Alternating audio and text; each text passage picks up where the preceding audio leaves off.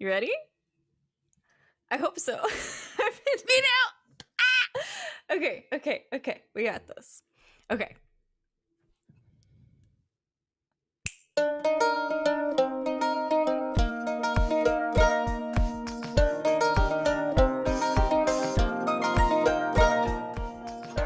Hello, and welcome to the Accessible Enneagram, an Enneagram podcast for everyone. I'm your co-host, Tori, and my pronouns are they, them, theirs.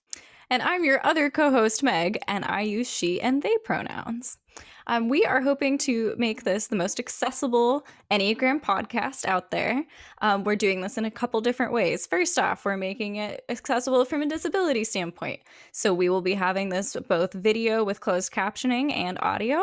And then we are also making this accessible from an identity perspective, making sure that we acknowledge that there are differences in how we each experience life from the perspective of power and oppression. So we are trying to be as inclusive as possible, as accessible as possible, and also accessible from an introductory Enneagram level, because we want anyone to be able to listen to this podcast and actually know what the heck we're talking about. We do not particularly care how old the Enneagram is. There's this sort of appeal to ancient wisdom thing that happens when people like something and want it to be meaningful. But the Enneagram doesn't need to have been thousands of years old and invented in Mesopotamia to be helpful to us. So we're going to be focusing on the way it is currently understood, which is a psycho-spiritual tool for growth.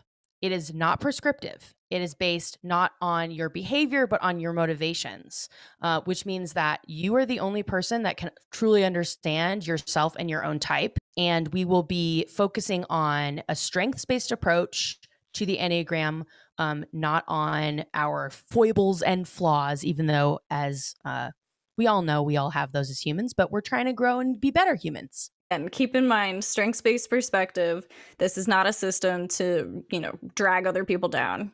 This is a system for you and your personal growth and your better integration with other people. Exactly. So the other golden rule of this podcast is to not use the Enneagram to be a dick.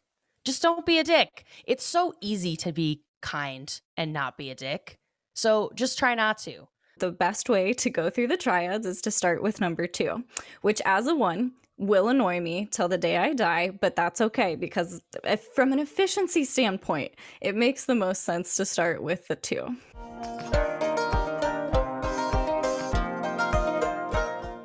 And they avoid feelings of distress by completely throwing themselves into these relationships, sometimes at their own personal cost. So again, they avoid feeling needy because that is distressing to them, because they just want to help everybody else. They want to be needed. They don't want to be needy.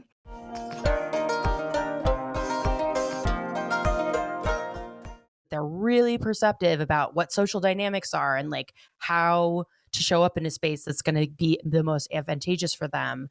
That level of being strategic can be really helpful, especially if you have other intersecting oppressions that mean that people aren't going to listen to you as easily or take you as seriously.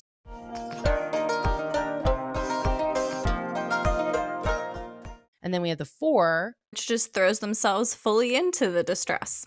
Feel all the feelings. Exactly. They love depth. That's their thing. And that means, why on earth would you shut out certain emotions? You need to feel the full depth of being human, so you have to feel everything. So that's the number of the heart triad that just absolutely commits to the distress part of it.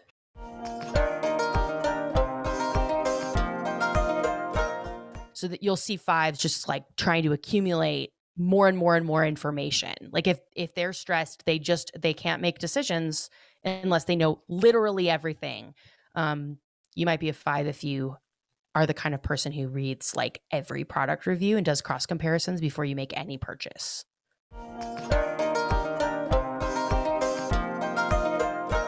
With the 6, which Meg's going to talk about, which again is the number that just like takes the anxiety and just like lives there. Which can be their strength. There's plenty of like people who are 6s who are EMTs because again, oh, it's an anxiety provoking situation. Cool. That's my Tuesday.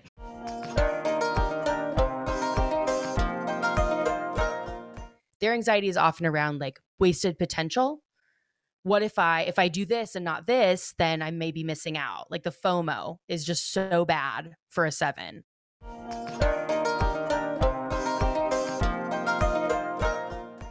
Eights use that as part of their power. They get angry when people are mistreated. They get angry when they see the weak being taken advantage of. They say, no, this isn't right. And that makes them angry, and they show that anger.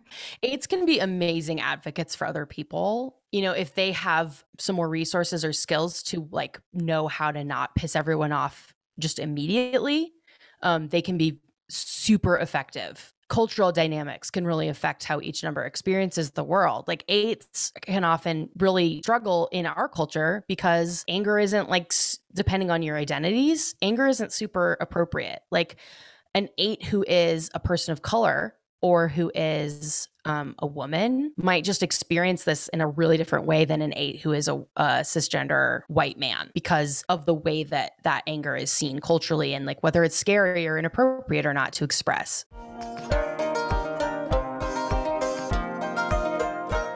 Nines are at their best when they realize that they are important and that their opinions and presence are important, and to have boundaries around that so that they can truly be in relationship with other people instead of just kind of like gooping out and like melding onto them emotionally.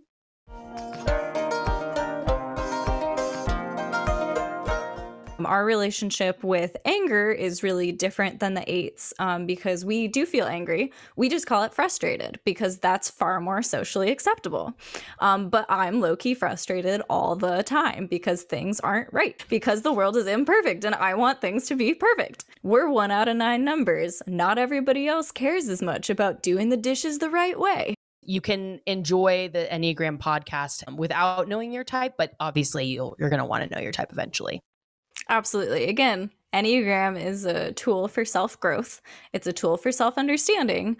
So it's really great to listen to it, but you are going to get so much more out of this and out of life, quite frankly, if you are able to identify your Enneagram number and then move forward from there. I think the way that you know what your number is when you see something that you feel deeply called out, where you see an Enneagram meme, which I love. I love those memes. We're going to start an Instagram account basically just to share those memes. But when you see something and you're like, oh, oh, that's me. Oh, don't at me that hard. That's when you know that's your number. Please tune in again with us next time for our in-depth exploration of the 2.